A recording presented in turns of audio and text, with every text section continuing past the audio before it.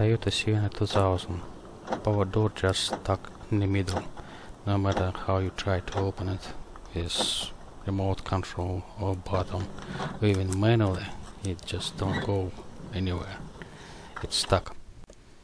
If you're short on time and you still need to close your door, you need to take off this cover first. For that, you need to use either Phillips screwdriver or 10mm wrench head. Using prying tool, pry out this cover right here and just slide it toward the passenger side like that. Here's a pull cable which you need to take off this hook.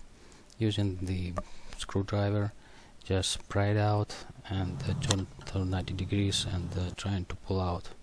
This cable goes inside and it goes to this pulley, and this motor actually have to move this cable back and forth.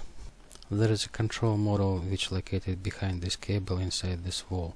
This control module actually control the movement of this cable back and forth. When power door stuck like that, it's not the control module we need to worry about.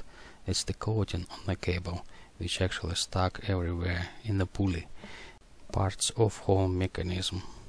I tried to clean this coating of the cable in hope that the whole mechanism will be still in working condition, but actually it didn't help much. The cable just wouldn't move in and out of this pulley mechanism.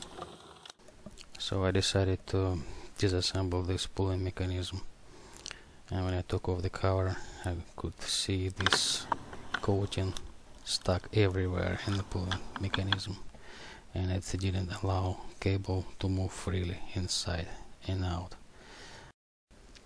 I cleaned the whole cable of this coating and tried to put all things back, and actually I couldn't, because I think it should be some special tools for that. Well, anyway, the control module which is hidden behind this wall just stopped reacting on opening and closing signals from remote. It just didn't control the motor anymore.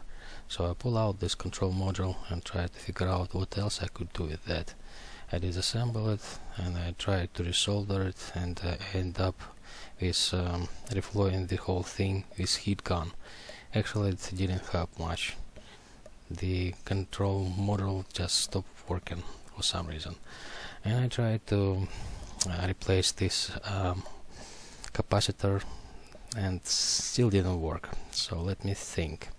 This control module cost $267 at Toyota Parts, new one. I couldn't find for Toyota 2000 control module on eBay, and there is no warranty that this used control module will work after all. The same thing goes for the pulley assembly with motor. On eBay you can find the cheapest one, but there is no warranty at all that it will work and that you will not end up with the same problem again. The new pulley assembly with motor and cables, which you cannot find in eBay separately also, would cost $1,216.